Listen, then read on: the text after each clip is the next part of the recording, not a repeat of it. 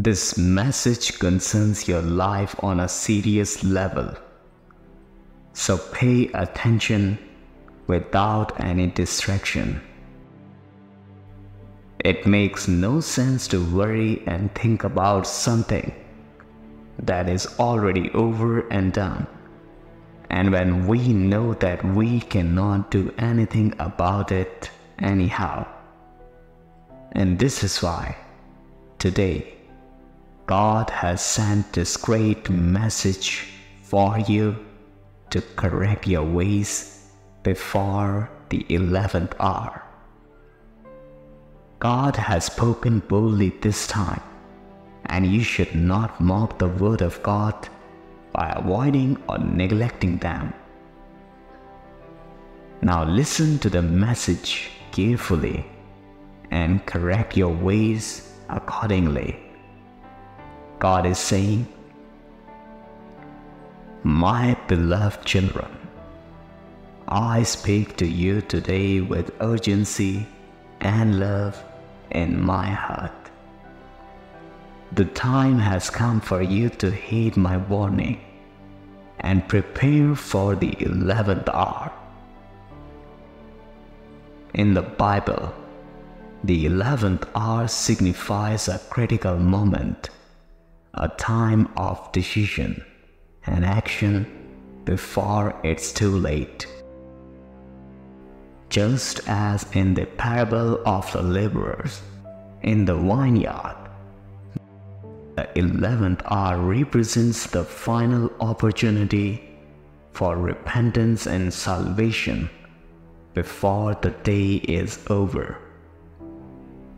I urge you not to delay any longer, for the 11th hour is upon you.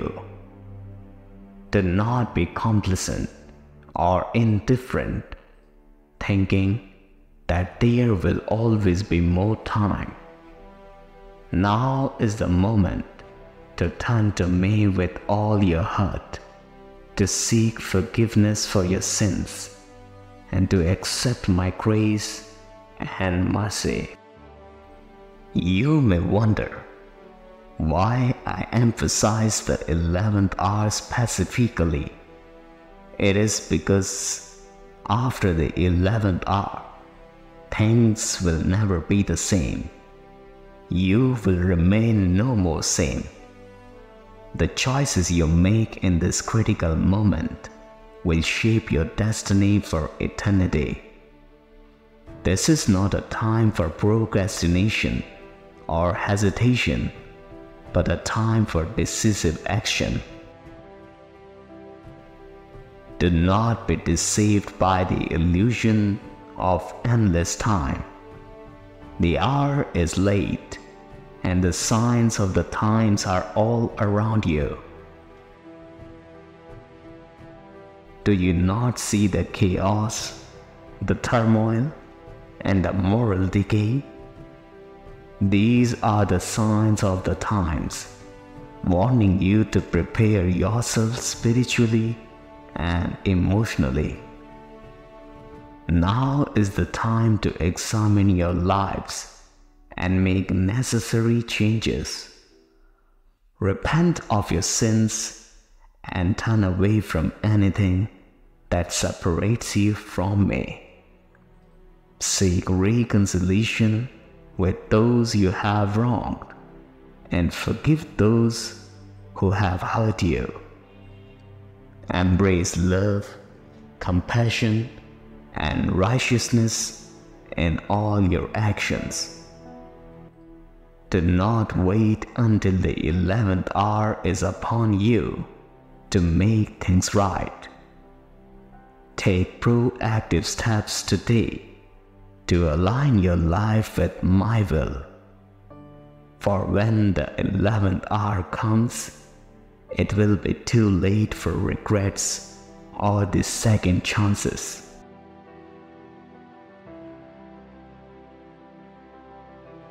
I do not say these words to frighten you, but to awaken you to the reality of your spiritual condition. I love each one of you deeply, and it grieves my heart to see you stray from the path of righteousness. But I also offer you hope and redemption through my Son, Jesus Christ. Heed my warning, my dear children, and prepare for the 11th hour.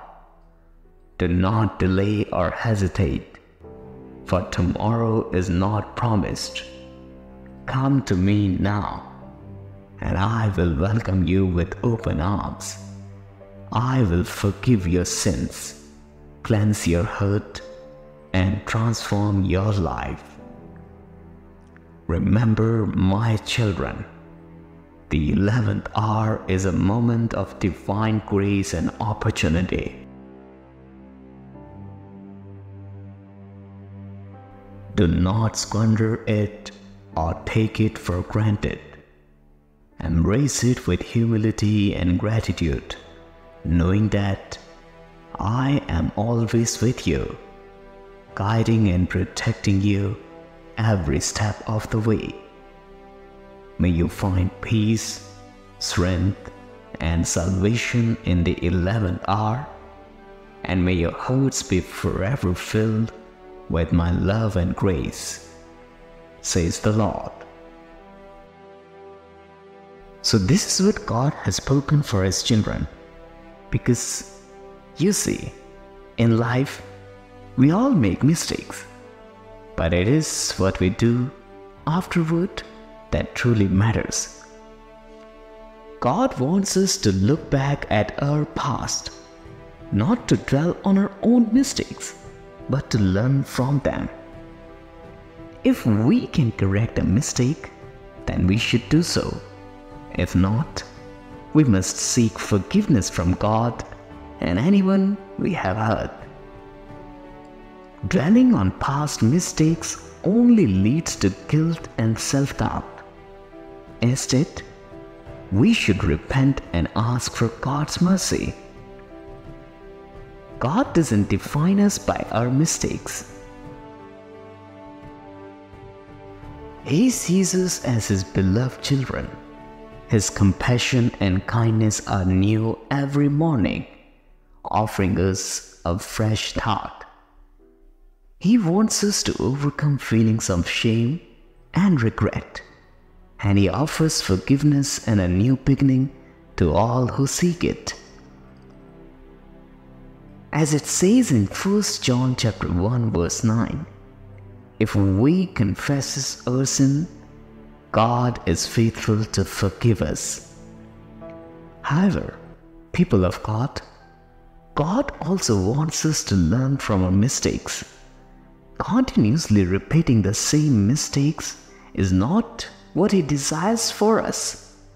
He wants us to grow and mature, striving to live according to His will. So, as we move forward, let us keep our focus on God and His plan for us. Let's leave the past behind and embrace the forgiveness and grace that God offers us each day. As believers, true repentance means not repeating the same sin. God offers us forgiveness through repentance because He desires a reconciliation and not punishment. He wants us and gives us opportunities to seek His forgiveness before it's too late, which leads us to self-realization and joy in His presence. Jesus commands us to love one another and forgive as we want to be forgiven. Forgiveness is reciprocal. If we want God's forgiveness, we must also forgive others. And God wants us to deeply understand this principle, the impact of our actions, and avoid hurting others as we have been hurt. We should understand it. Taking revenge goes against Jesus' teachings and our identity as the children of God. Also, unforgiveness breeds a cycle of hurt, perpetuating the pain through generation. It is vital to break this cycle by forgiving others, as harboring resentment only leads to further harm. As God's children, let us embody His love and forgiveness, bringing healing and reconciliation to ourselves and others. God knows that by forgiving others, even those who wronged us, we can align with His will and break the cycle of revenge. Believers, forgive now and release the urge for vengeance, because doing so will not only fulfill God's desire, but it will also allow Him to judge those who wronged you. So forgive immediately and completely, seeking forgiveness for your own mistakes. Let go of the distress, anxiety, shame, guilt, and revengeful thoughts. Receive forgiveness from above and release the past that distract from God's purpose. Embrace reconciliation in God's love and you will be forgiven. So let us be committed and forget about the past mistakes and focus on the future to correct and rectify our ways, so that we can stand with joy and satisfaction before the kingdom of God, rather than as a shamed one. For that, we need to repent of our sins and truly pray to God with all our heart, all our mind, and all our soul. So without any delay, let us say this powerful repentance prayer right now. Say this: Heavenly Father, as I come before you today, I acknowledge that I am a sinner in need of your forgiveness and mercy. I confess all my sins, known and unknown, those of commission and omission, those done in thought, word, and deed. I ask for your forgiveness, Lord, for every time I have fallen short of your glory. Forgive me, O Lord, for the times I have strayed from your path, for the times I have ignored your commandments,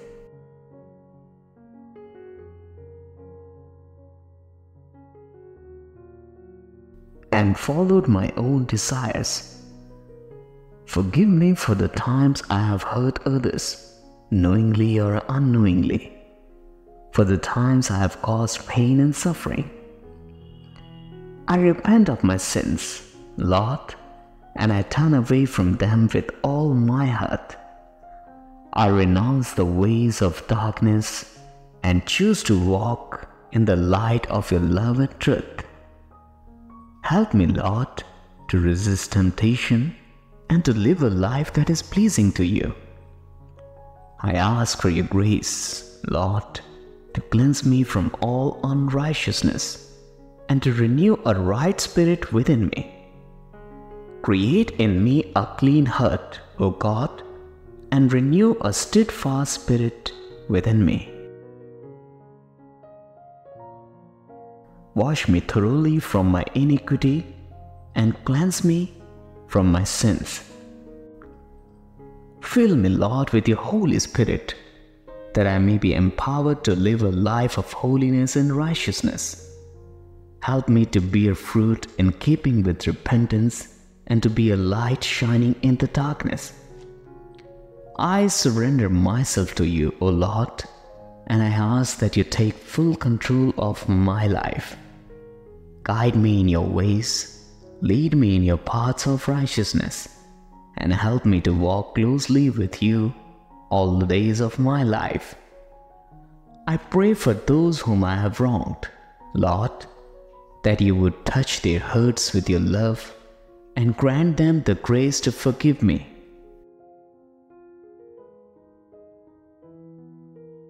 Help me to seek reconciliation and to make amends where necessary.